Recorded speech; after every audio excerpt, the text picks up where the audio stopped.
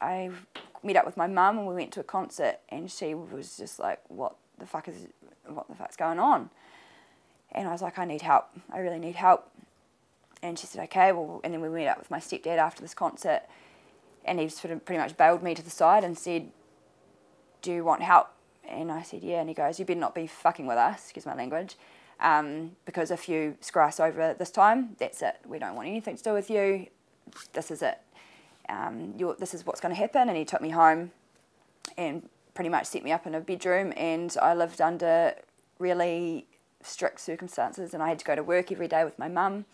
I had to report where I was at all times, pretty much living in an army kind of camp, but it's what I needed. I needed that. I had to cut ties with everybody, which I did, but still my addict side of my brain still wanted to keep one foot in the door. The biggest one for me would be my mum crying, saying, where's my daughter gone? And she'd grab me and she'd go, who are you?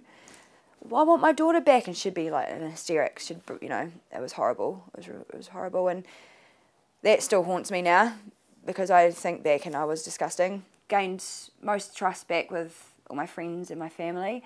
I still have a little bit further to go, I think, with my parents, because I put them through hell. And they still sometimes question people. So trust was a big thing that I lost with addiction. That's taken me over 6 years to get back.